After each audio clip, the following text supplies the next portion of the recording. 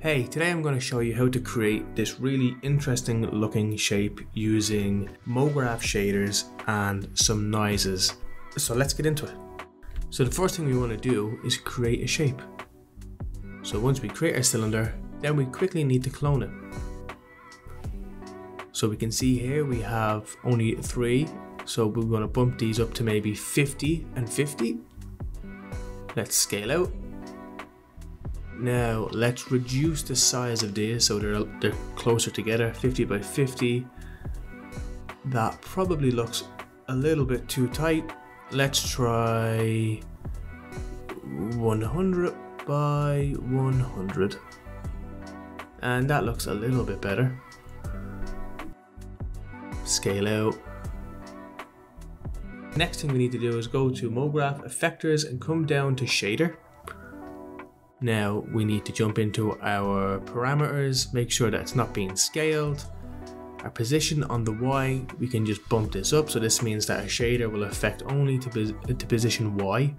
So we'll push everything up, come into our shader, select noise. Where are you? There he is. And now you can kind of see what's happening. So the noise is driving that position. So if we put on our animation speed and we press play, we can kind of see what's happening. The shader is driving the motion, which looks really cool already. We can increase how much this gets affected by, now we're saying it's going to rise 514 centimeters. So that shader really pushing this stuff up now. If we do come into our shader, what's really great is if we go to global scale and we crank this up, like we keep cranking, now you're seeing it starting to smooth itself out. And now we're getting this really cool looking, almost like a wavy sea motion without any effort whatsoever.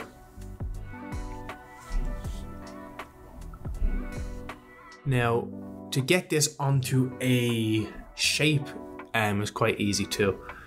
So all we got to do is create a new shape. We're going to create a sphere. Let's just scale that sphere up a little bit.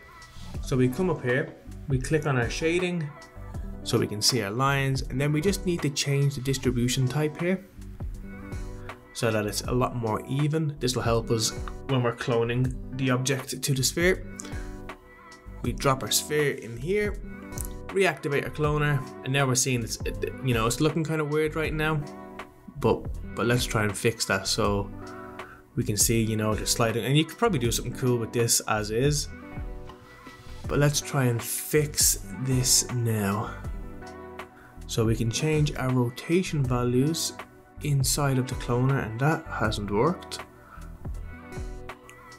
So let's take a look at the distribution or the up vector. So we can set this to our vertexes on our distribution.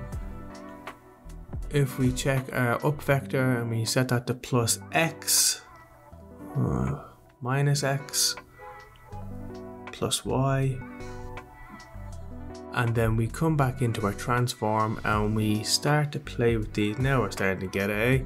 So if we put this at minus 90, yeah, because 90 doesn't work. So if we go minus 90 here, now we're starting to see something happen. So the next thing we need to do is take a look at our sphere. So, we can mess with this, will all react to the sphere. And because we've set this up to be like on the edges, we can increase our segments. And as we increase, we'll get more clones. And now we're starting to see that really kind of organic, soft body look. And because this is all live still, you can go and you can play with the height and the radius and the segments and do whatever you want. This can be any object. If you update the object in your cloner, it will just update the animation. We can get more extreme lifts by messing with the contrast. So you're kind of seeing it looking a bit crazy. And you can make it a lot smoother by bringing that contrast down.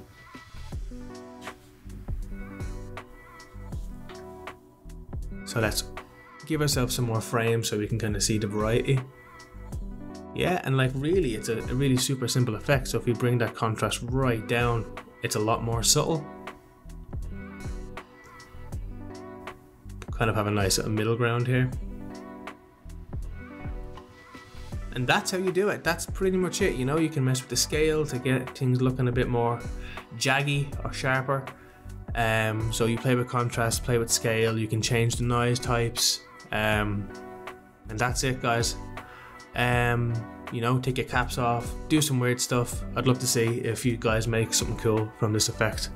Let me know in the comments if you enjoyed this, and all the best.